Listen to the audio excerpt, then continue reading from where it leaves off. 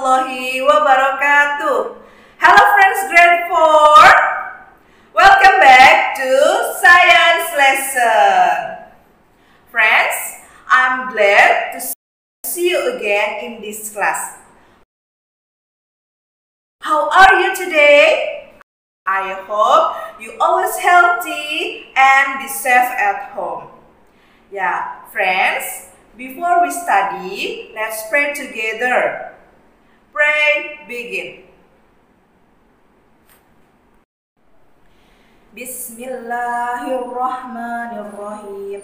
Rabbi zidni ilma warzuqni fahma. Rabbi shrahli sadri wa yassirli amri wahlul uqdatam min lisani yafqahu qawli.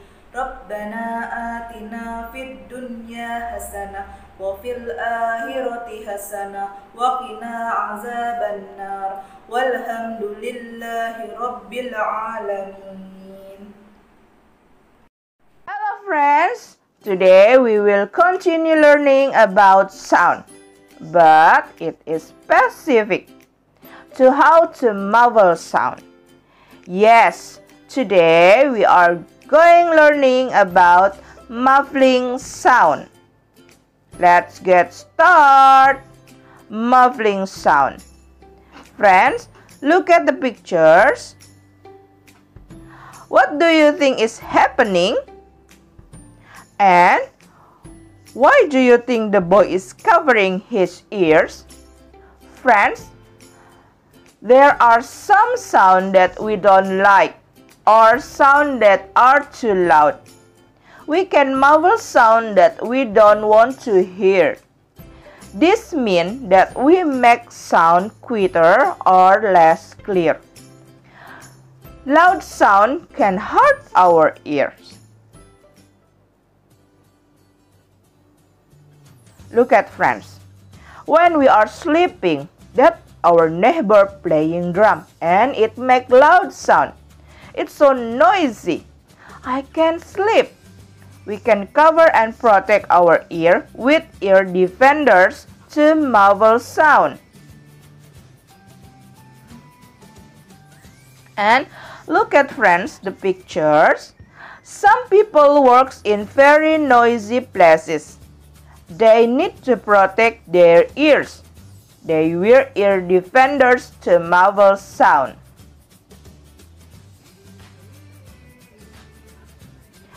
So, muffle is to make sound less and less clear, and to insulate or block sound. Yeah. Which of these things can muffle, stop or insulate sound? Yes, it is earmuff, the doors, the window, earplugs. Yes, that things can make muffle sound and protect your ears.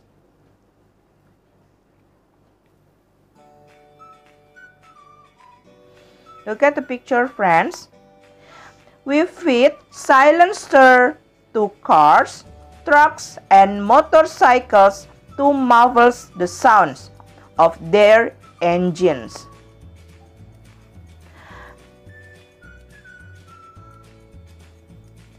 And in building, we use carpets to stop noise.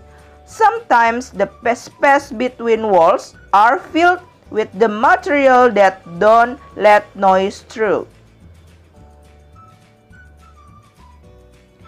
Some materials muffle sounds.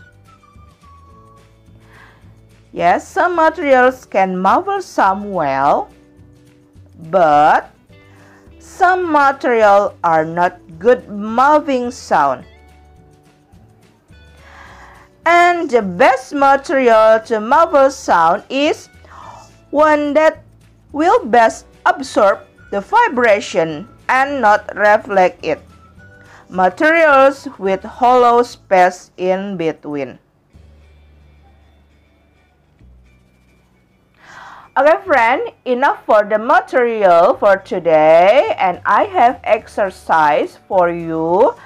And the exercise is, please write five things or materials can muffle sound well. And do the exercise. If you finish the exercise, don't forget to take a picture and submit to your teacher. Thank you, friends. Okay friends, enough for today. Alhamdulillahirabbil alamin. But before we close our class, let's pray together. Pray begin. Bismillahirrahmanirrahim. Subhanaka Allahumma wa bihamdika asyhadu an la ilaha illa anta astaghfiruka wa atubu ilaik. Alhamdulillahirabbil alamin. Friends, thank you for watching this video until the end. And see you again in the next meeting, in the next video. Wassalamualaikum warahmatullahi wabarakatuh. Bye-bye.